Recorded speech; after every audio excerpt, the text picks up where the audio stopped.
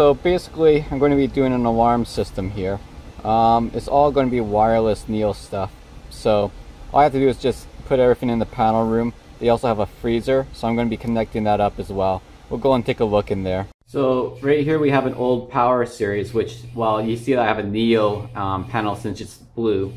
We're going to be replacing it with that, and that's the old previous one. It also had a voice dialer. So I also noticed that they had a whole good set of freezer meters here, so we're just going to go and use those as well. So I'm going to go and run them in there. I'm probably going to put up a second can to go and store all my power, backup power for, and we'll run it all into our new Neo system. Alright, so as you can see, I finished going and cleaning all the wires, so they're all ready. Down here now is the voice dialer. You'll notice that I went and I labeled them, so I have the incoming phone line, the outgoing phone line, and the trigger. And I'm going to be now putting it up there. So if you look here, you'll notice that I have two lines. One's going to the telephone, it's going to be the in and out. And then the second one I have is going to the powers to give it the 12 volts power. And then the green one, you don't need the yellow wire, but the green one goes to your number 1. And you don't need a common, because all you have to do is just trigger it with a negative common. So that's what we'll do. Okay, so now I ran all my lines. You can see that I have them all coming in, coming down. I go across and then I come back and then I go back up again to keep them straight. I have all of my fire lines all here. They're all fine. One is going down. That's going to be the one that's powering them all, because they're all daisy chained from like number 6, and then they go to 5, 4, 3, 2, 1 to go and power them all for the power. The voice dialer is up there. You can see that my line is right here. I had one line coming in, and now I have 2 lines coming up. So it's going to be going and feeding into down here into a bundle. You can see it right here, and it goes from outside for the phones into here, comes back up here into the voice dialer up there for line seizure. Then it goes from the voice dialer back down, and then it's pigtailed here, and then it goes into the in of the alarm, and then from the line seizure of the alarm it goes back out and around, and then back out here again, and then off to our fax machine, wherever that may be.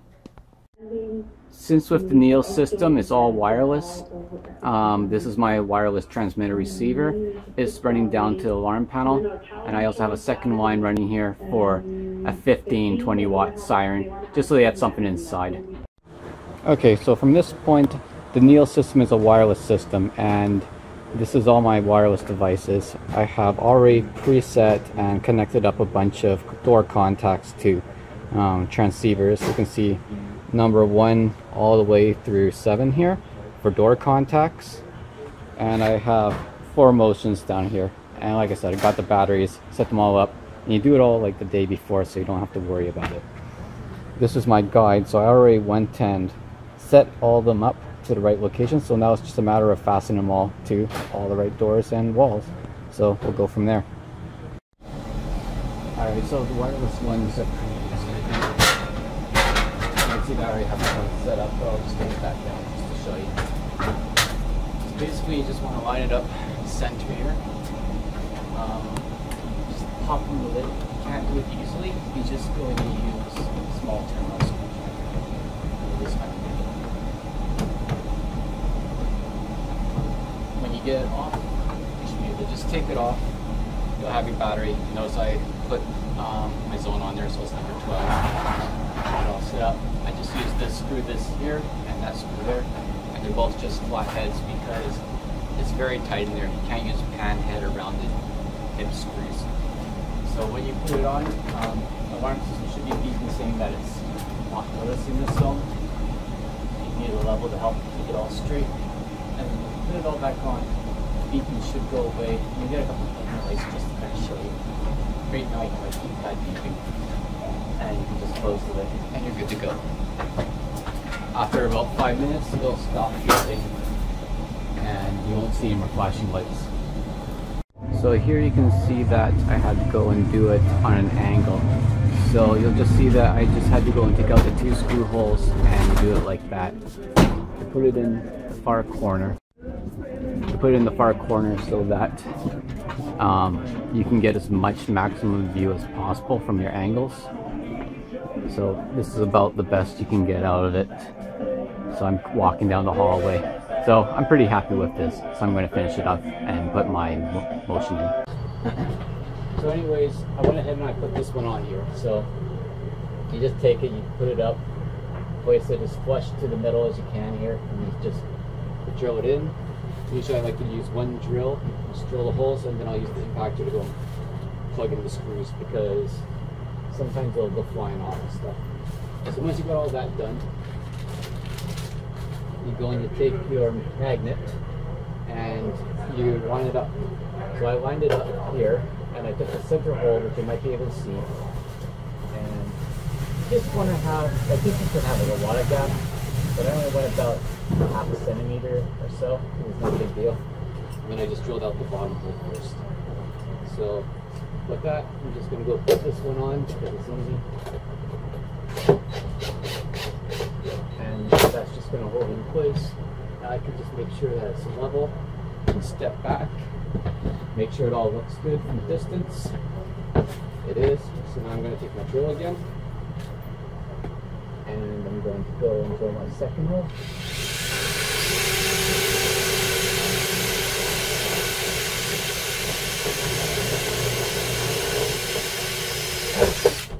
Okay.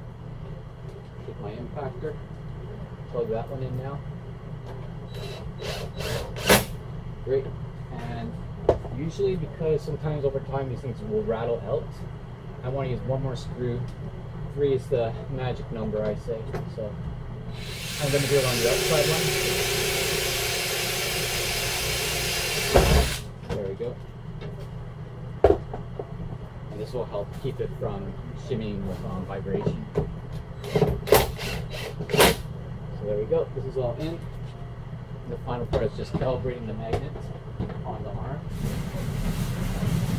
Not how to do that. So for that, you just unscrew one side, you feel the back here, and you slide it up as far as you need to, and then hold the top counterlock, and then you just screw it back, and you should be good. Right there. So I'm trying to keep it all looking pretty. And there we go. So now it's on there good. This is on here. We got lots of play, so they're not going to get no false alarms from kids banging around on that. And now I just got to go and put this on. So basically, I'm just going to use a couple screws. And I'm going to set it up like this. You don't really want it down here because you don't want it getting bodged up. You don't want it up here because then they complain about it being ugly. But this should be out of the cold and still easy enough for them to service. So I'm going to go and prep for that, and then we'll carry on. I think I want to take about 3 tie wraps. Clean this. Basically, you're going to use one to go and hold it like this, because everything should be done at right angles to keep it clean. So I'm just going to take one tie wrap. I'm going to use it like this. Buckle it around here. And I'm just going to eyeball it. It doesn't really matter as long as it keeps it all but right.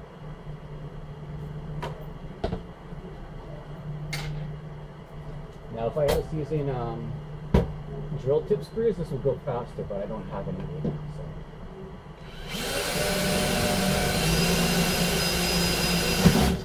Because then you can just drill in your screw in the same step that's drilling the hole. But it's not a big deal.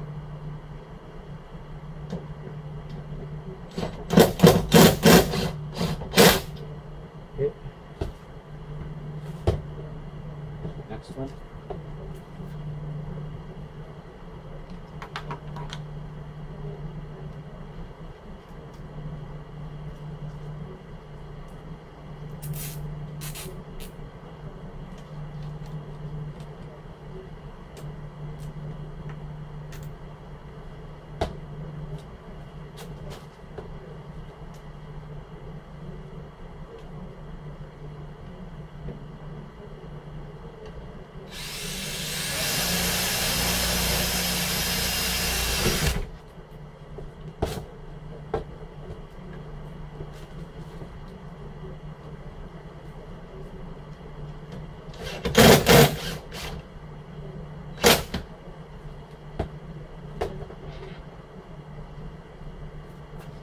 more just for the ticking.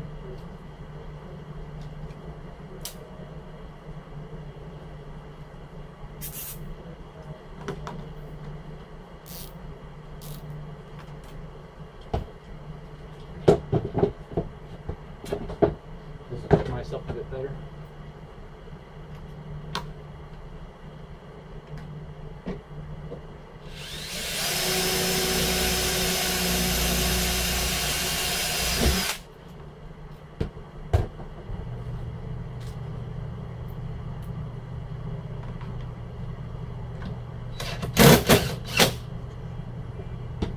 There we go. All tie wrapped up. Just take off the tape. There's a little bit of space so that you're not just crammed in the corner. Stick her in, you're done. So now I'm good with all that. Just gotta go and plug these 3 off and put on my front cover plate. And this goes good to go.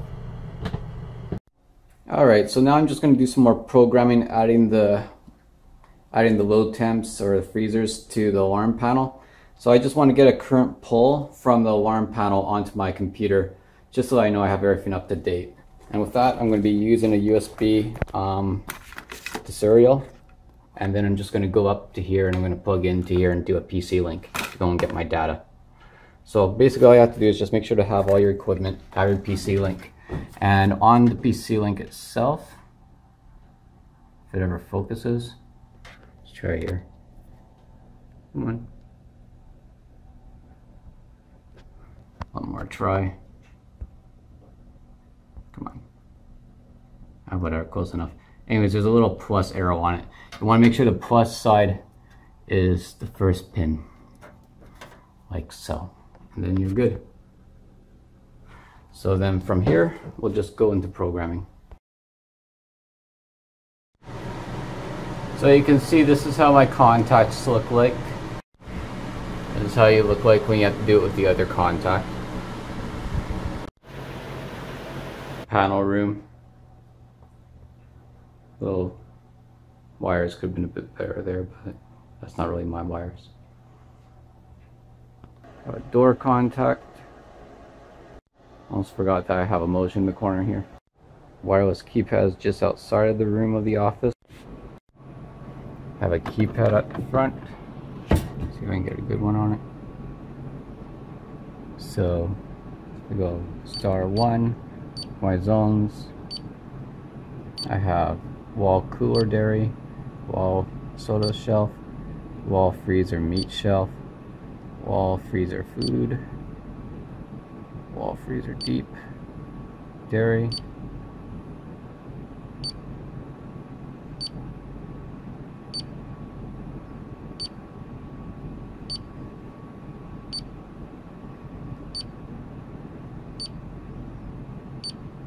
and that should be it.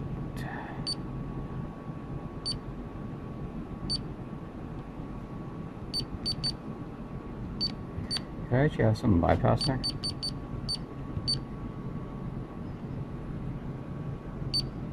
Oh. I had one of the zones bypassed there.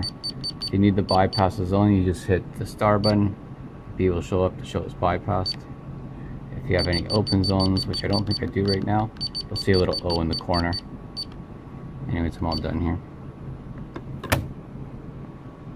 So with these things, sometimes the temperature will get too close to like what temperature is supposed to trigger at. So sometimes you have to go and adjust their thing. So first thing you notice that it's locked. So you have to unlock it by pushing the enter button and the alarm silence at the same time. It takes a few attempts and then it unlocks. From there, you go over to the zone and you hit that button. Once that comes up, you're going to stay on zone 2 and you just hit enter to go through. You don't want to change any of this stuff. You want to change the high. So if I want to increase the high, I can push up to go and increase it. But I'm going to keep it at -12. If it's getting too cool, like it was at that, I feel like it's going to get down to 28. I can lower it down a little bit more, and then you can carry on. But I'm going to keep it at 26. And then this is how many minutes it takes before it triggers the alarm.